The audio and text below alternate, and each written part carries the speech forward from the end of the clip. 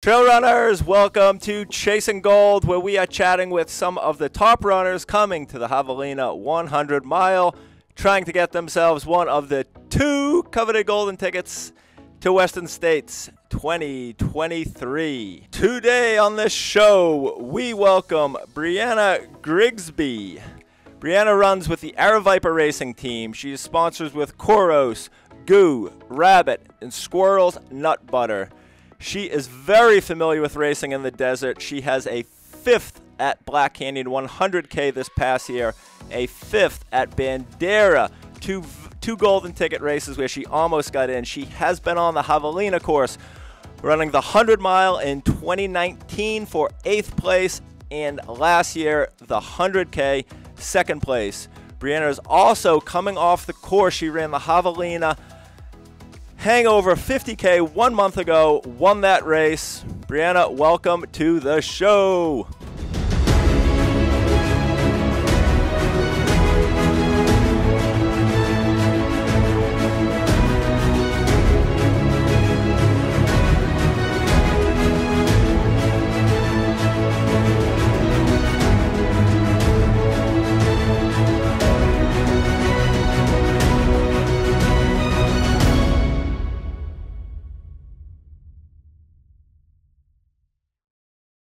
Thank you for having me on. It's great to be here, and I'm super excited to be out at Javelina this year.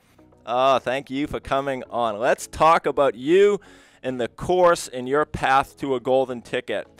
Last year, Black Canyon, 5 minutes away from that ticket. What kind of things has been going on in your head since that time, thinking of how could I have shaved those 5 minutes off? Well, I was super excited with how well the race went that day. I had no clue that I was in 5th place actually until I got to Table Mesa and someone told me, and I was just like, no way. I knew I pretty much I was in the top 10, but I didn't know that I was 5th, and they told me that 4th wasn't that far ahead of me. And of course, at this point, I did not know that Claire wasn't going to take the golden ticket. So I thought I needed to move up, a couple of places. But I was pretty stoked to find out where I was at. Of course, I did not end up catching Taylor Nolan. But I was super close, as you mentioned. I think I really put it all out there that day. I feel like I had a great day. I gave it the best that I had in me. And it was one of those days where I think I might have told Bryce, who was pacing me, I feel like I could run 100 miles today. It was just a really great day. So I'm hoping I have a day like that at Javelina. But I think I was really happy with my performance, and it gave me a lot of confidence seeing how close I was to getting a golden ticket. But at the same time, of course, you do have those thoughts of 5 minutes and figuring up how many seconds per mile you needed to shave, and if I had known that I was that close, could I have pulled it off? But I think that's an answer or a question that I will never necessarily know the answer to. So I'm just going to live with it how it is and keep trying. Absolutely. And a 5th at Bandera, which was just, 6 weeks or so before that event. Again, a very close race. And I think we've seen, over the years, right? It's like athletes, right? They get so close to these tickets or so close to that breakout performance. We know that breakout performance is coming. It's just a matter of time. And personally, I think that time is now for you here at Javelina. You know the course. You've been on it. You've been on it multiple times, on it recently, winning a 50K. Is this the style of course you think that plays to your strengths? It's a runnable course, a little rolly. While it is kind of a flat course, there's not much flat sections on the course. It's almost always like this very gradual 1% or 2%. Do you think this course sets up well for you for a chance for you to get that ticket? Yeah, I think this course does play to my strengths. For one thing, we're in the desert. I live in Tucson in the desert. I'm used to running in the heat. Pretty much for me, the hotter the better. At Hangover 50K, it was 97 degrees when we started that And I never felt hot the whole time. So for me, you know, the hotter the day, the better it's going to be in terms of giving me every little advantage I can get out there. I do well with nutrition in the heat. And so I think that definitely plays to my strengths. And then in terms of the course profile, most of the races that I've run have been on runnable courses. I haven't done a ton of verti mountainous races, which, you know, as a side note, that's something I'd like to explore eventually. But I do think that I tend to do well in runnable races. Black Canyon, Javelina 100K last year. So yeah, I think it'll be a good race for me. Sure. And if we look, you know, 2019, you came out, you ran the 100-mile, 19 and a half hours, 8th place. Very, very solid performance. Came back last year for the 100K and got 2nd place, another stout performance. What things have you learned from those two events on the course that you're going to take with you in your strategy piece on race day? Like, how does race day look for you in terms of the cooling and the strategy, fueling, all that stuff?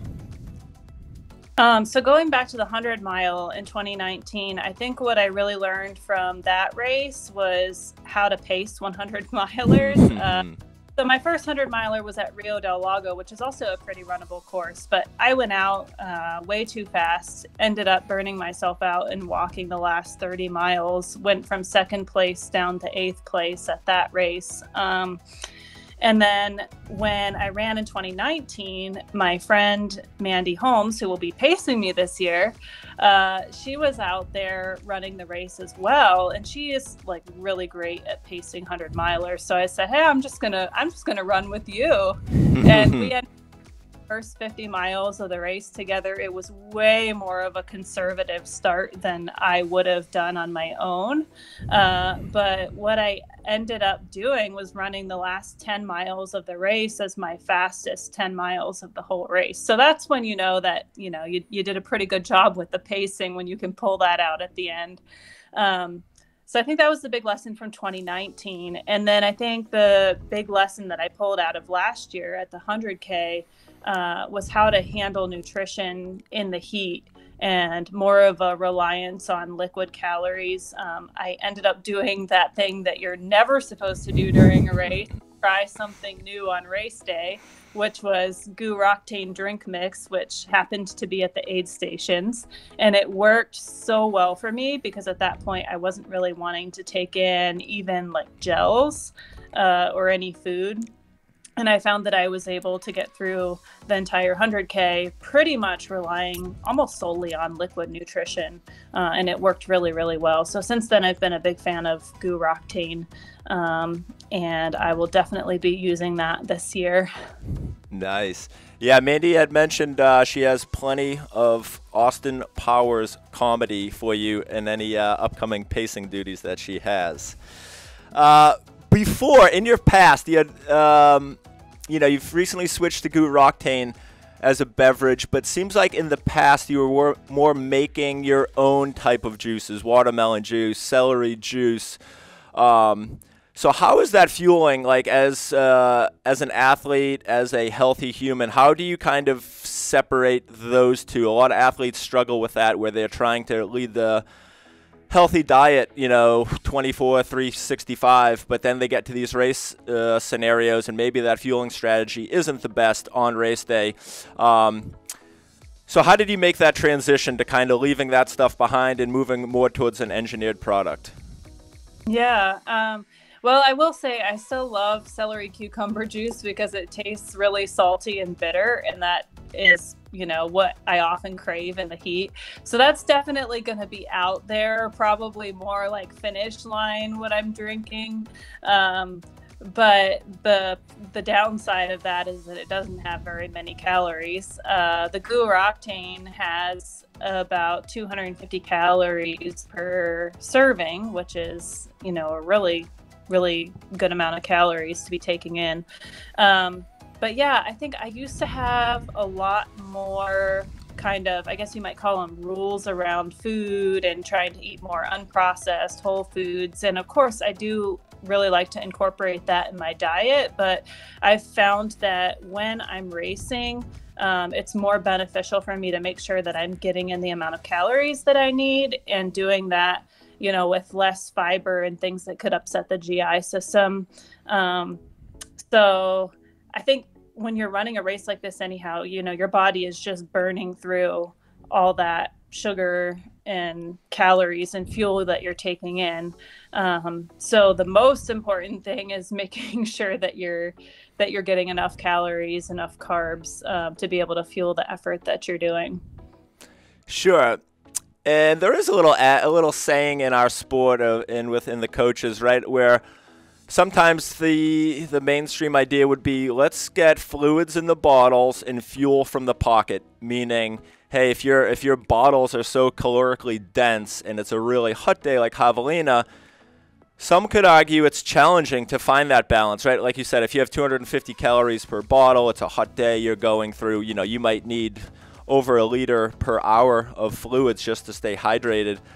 How does that look for you? Do you have like one bottle where you have this high energy drink and then one bottle with fluids, or is it all just the Guru Octane?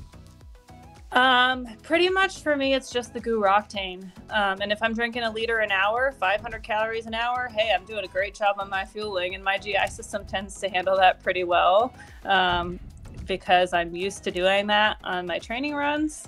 So, what I found for me, and everybody's a little bit different with the amount of salt that they're losing out there, but if I'm drinking too much plain water, then I'm going to end up hyponatremic unless I'm taking salt caps with it. So sometimes I will drink a bottle or two of plain water just because I want the taste of just straight up water that's not sweet.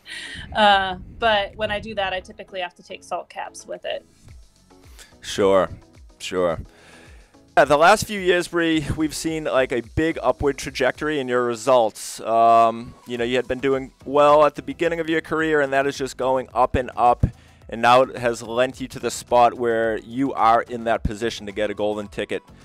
So what things have you been doing in the past, say, 2 or 3 years that have helped you grow to the athlete you are today? So when I started running ultras back in 2016, I was just finishing medical school and starting residency. So the first year of residency was pretty intense, with working 80 or more hours per week in the hospital. And at that point, you know, I was racing ultras when I happened to have a day off, but a lot of the time my training looked like me going for a long run on my one day off in 7, and then not really doing much running the rest of the week. So there wasn't a whole lot of consistency there. In my second year of residency in 2017, I started working with my coach, Megan Roach. I had a little bit more time at that point, and really started to see improvements with more consistency, and also starting to do speed work, which I never used to do before, when Megan started designing my training plan for me. And then in 2019, I graduated from residency. And since then, I have been working part-time, which allows me to have a whole lot more time to train. So there's just been, you know, years of consistency starting in 2017. And, you know, back at the beginning of racing ultras, I didn't have that kind of consistency. So I would say that that's the big factor. Sure. Yeah, it's one of those things where a lot of athletes will overestimate what they can do in a year and underestimate what they can do in 3 years. And it's one of those things that just consistency and fitness, right? Fitness builds on fitness. So you have one good cycle, the next cycle you build, and it's great to see when all those blocks add up on top of each other, and you get to the point where you're at now, one of the best athletes in our sport. All right, so if we look at Javelina, you said you do have crew, you do have pacing coming out. What is like some of the mental things you're telling yourself? You know it's a 5-loop race. You know maybe you've learned how to pace now this 100-mile section. But you also know that like the first 10-ish miles are slightly uphill. The last 10 are slightly downhill. And, of course, there's ups and downs on both sections. But the primary is uphill then downhill. Are you using like any mantras or anything to remind yourself, like, hey, I need to take it easy on the first 2 laps or 3 laps, or hey, I need to take it easy on this first descent, because there is a lot of excitement out there. So are you someone that has like some mantras in your head that you're using on each lap, or how do you stay composed on race day? I think one of the things is just trying to focus on myself and my own race instead of worrying about what other people are doing. That really helped at Black Canyon this year, which is another race where people typically go out really way too fast, especially if they're not familiar with the course. So I think just like getting out of my mentality of worrying about what other people are doing and just thinking about myself and what I need to do for my best performance is going to be key. I'm planning to try to take the uphills extra easy so that I can have a little bit more to give on the downhill part of the loop. And of course, in that first loop, it doesn't even really feel like you're going uphill when you're fresh. Mm-hmm. But then by the 4th or 5th loop, you're like, what is this mountain I'm climbing? When do I get to the top of it? So I think, just like conserving effort in the beginning, saving for later on, while at the same time, also taking advantage of the fact that it's cooler in the morning without, overdoing it. I think having run Cocodona, one of the helpful things that I think to myself a lot is, hey, I've been in a lot worse pain than this before, so I can handle this. It's not supposed to be comfortable the whole time. We wouldn't run ultras if it was easy, right? Absolutely. And if we think about pacing strategy on race day, is your plan going out? Obviously, everyone has goals and plans, but do you think you can execute? Like, is the plan to go for 5 evenly paced laps? In a perfect scenario, are you trying to start a little more conservative, that the last laps are actually faster than the first laps? Or are you saying, hey, it's a little cooler at the start of the day, I'm going to try to get out a little quicker than what my middle laps could look like? Like, what is that strategy in terms of effort and pacing? How are you juggling that? Yeah, I think, if I can make the last lap be my fastest, that would be a huge success. Although I will say I'm not as great at the negative splitting compared to Nick Curry. But, I did run the last 10 miles of Javelina 100 in 2019 as my fastest 10. So if I could do that again this year, that would be awesome. At the same time, I do want to kind of take advantage of the first loop when it's cooler without taking too much advantage of it. I don't want to go out too fast. But I would say probably the first loop will be a little bit faster than the second and third that are in the heat of the day. And then hopefully picking up the pace again for the 4th and 5th loop. Sounds like a good strategy. I have one more question for you before we dive into the fast-paced fartlek round. And I am going to put you on the spot here. We know there are a lot of the best women in our sport coming to this event. The times are going to be fast. Have you thought about what sort of time gets you a ticket? Yeah. This year is by far, I think, the most competitive we've ever seen out at Javelina 100. If I had to guess, I would say, well, for sure, under 16 is going to be the top female times. Can I do that? I don't know. We will find out on Saturday. I like it. There's a couple people out there who have been known to run 100-milers in sub 15 as well. So we will see. We will see. Saturday's the day. All right. Yeah. We are diving into the 10-question fast-paced fartlek round. Bree, are you ready? I'm ready. Question 1. What sneakers will you be wearing at the Javelina 100 mile? Hoka Stinsons. It's the only thing I wear, even for work. Woof. We got a believer in the Stinson. All right. Javelina is known for its Halloween weekend, its Halloween themes, its costumes. Can you tell us what is your most memorable Halloween costume growing up? Probably the year that I was like a stuffed pumpkin, where I had this pumpkin suit that was stuffed full of newspapers. I was probably like 4 or 5 years old. Perfect. All right, how about one product you wish were at every aid station at every single race that you ever go to? What one product would you choose to be at those race stations? Goo Roctane drink mix. Perfect. You're on a training run on the trail. Someone's running towards you. Are you most likely to say, hey, hi, or howdy? Probably hello or good morning. Even if it's the afternoon, I say good morning because it's not still the morning. Perfect. Tough one here. Where do you stand with candy corn? Yay or nay? No, it's not chocolate. It's got to be dark chocolate. Okay. What about race breakfast? What are we going with? I'm not someone who has a consistent, like the same race breakfast every time, but I'm thinking probably for Javelina, it might be pancakes because that's been going well before my long runs recently. Nice. I like that strategy. Favorite Halloween candy? None of the traditional stuff. I would say it's got to be dark chocolate, and ideally if it has peanut butter, that's even dark chocolate and peanut butter. Match made in heaven. Absolutely. I remember a time I had some trick-or-treaters at my door and I ran out of candy and only had 70% big dark chocolate bars, and those 4 children probably got home for a surprise that they did not want. I want to come to your house if you're giving those out. All right, walkout song. You got to choose the song you walk out to onto the Javelina course. What song are you going with? Probably Business by Eminem. Nice.